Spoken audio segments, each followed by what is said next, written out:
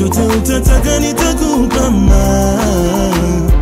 guys, welcome back to our channel. It's your girl Fanny back with another reaction video. If you're new to this channel, make sure to give this video a thumbs up, share it with your friends, and of course do not forget to subscribe. Like I said, my name is Fanny Lungu, and on this channel we post reaction videos each and every day. So if there's something that you guys want us to react to, let us know by dropping us the link in the comment section below and we'll do it for you.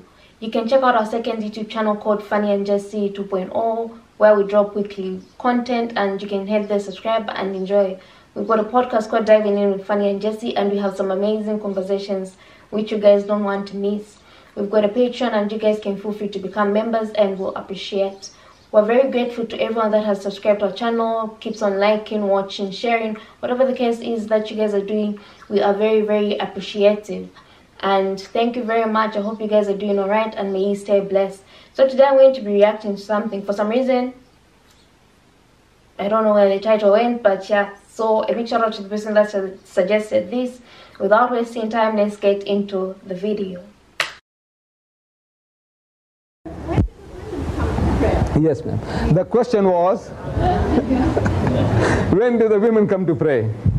See, the obligation to pray, as well as every other religious obligation which is incumbent upon the man, is also incumbent upon the woman. But there is what is called a segregation of the sexes in Islam. Men and women are not allowed to freely intermingle. So in the absence of a separate facility, they pray at home. There are certain mosques which has certain separate facilities. Like this particular one here, unfortunately, you know, the way from the very beginning it was built, it didn't have that facility. But now, the free intermingling is that which is not allowed. Otherwise, everything the man does, the woman must do. Fasting, prayer, going on a pilgrimage, giving charity, whatever the man does, the woman must do the same. But now, you might not have had the chance of coming through that section there where we make ablution. So you might have come in straight in here. That other side, you saw the cats there, seats there. Going out time, you can have a look. So the men and the women must go through the same process. And imagine you making your ablution there, and I'm waiting for my turn, because at prayer time there's always a queue behind every tap, because there's certain fixed times and everybody tries to make it, you know, as short as possible, how to get it quickly to fit into the time slot. So you making your ablution and I'm waiting for my turn, for example. And I can assure you, madam, that as old as I am, I see the lady, you know, sitting there, her dresses around, you know, the nape of the neck, lifting up her legs, washing her feet. I said, you know, number one, you won't feel comfortable with a man sitting on your right hand side and a man sitting on your left hand side, and some places a man sitting across there, you're lifting up your legs and washing your feet. You might be wearing a hot pant, you know, you won't be at ease. Then there's a man sitting on your right hand, the man sitting on your left hand side, and there's a guy waiting from behind, you know, he's watching, say, lovely tresses this lady has got, what lovely arms she's got. This is man, any man, unless he's a lunatic or something else is wrong with him. Look, this is how God made man. Then you might have witnessed as in prayer, everybody standing shoulder to shoulder. Because the Holy Prophet Muhammad, he said that when you stand up for prayer, you must not leave gaps for the devil to get in between you and your brother. Now the devil that he was talking about was not the guy we see in the art gallery, museum complex, you know, City Hall. You go upstairs, second floor there, and you see the paintings by great artists. There is one huge painting there of a beautiful woman, well proportioned with wings.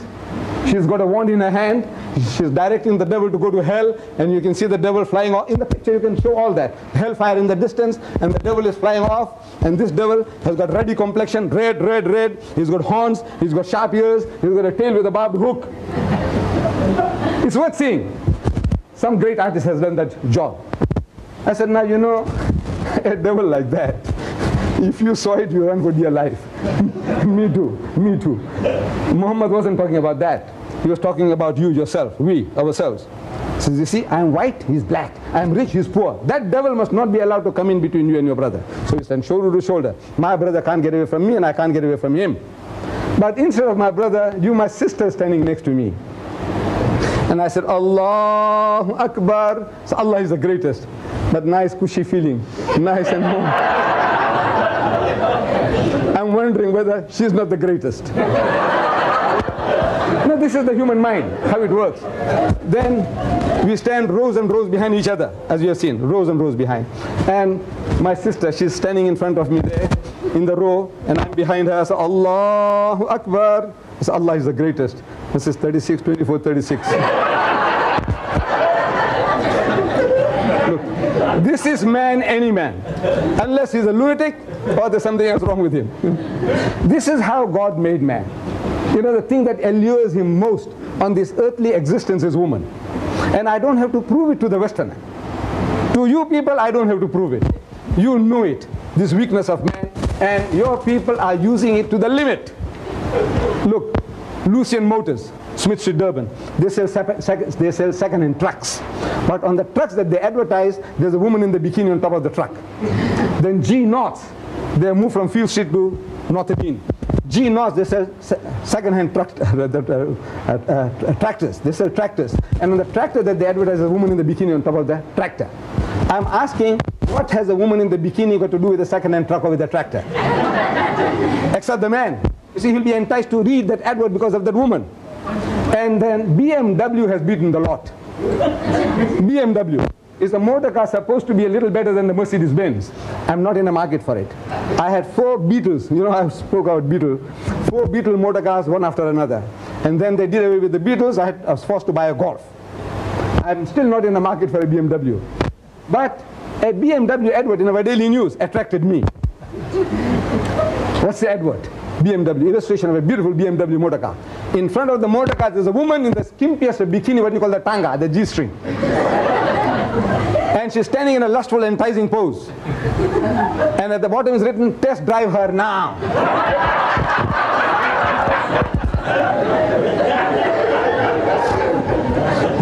Who? The woman of the car. She's buying the car. No, the buyer car. So what are you doing to your women folk? You see, the Westerner, he sells his mother, he sells his wife, he sells his daughter, he sells his sister. Everything is for sale. To him, anything, his wife is a star. You know, he's proud, his wife is a star. She's being, bruised on the screen. The guy is simulating sex with her on the screen, and he can enjoy, so my wife is a star. So what has happened to you? Your sense of values. Your mother is a star. Your daughter is a star. This is the Holy Prophet Muhammad, he said that women, they are your mothers and your sisters and your daughters and your aunts. They are to be loved, respected, cherished and protected. They are not for sale. So according to our system, this free intermingling is a thing that is not allowed. But if there is a separate facility, like in the Grey Street Mosque now in Durban, they have a separate facility, separate entrance, separate place for ablution. Everything is separate. They are in the mosque and yet out of the mosque, allowed. Only the free intermingling is not permitted now. But the obligation is on the man as well as the woman to pray. Like, very funny and interesting video, I guess.